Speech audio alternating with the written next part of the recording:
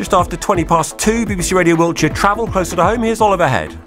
Heading towards us on the M4, there was a crash between 14 Hungerford and 15 for Swindon and Marlborough. All lanes are open again. The M3 towards London between Junction 4 for Camberley and Junction 3, Bagshot and Lightwater. Lane 1's out due to a broken down vehicle. As you would expect, though, it's not causing any delays. On the trains, lots of cancellations. The bulk of those cancellations at the moment are out of Swindon, Salisbury, Warminster and Westbury, plus also many other places as well.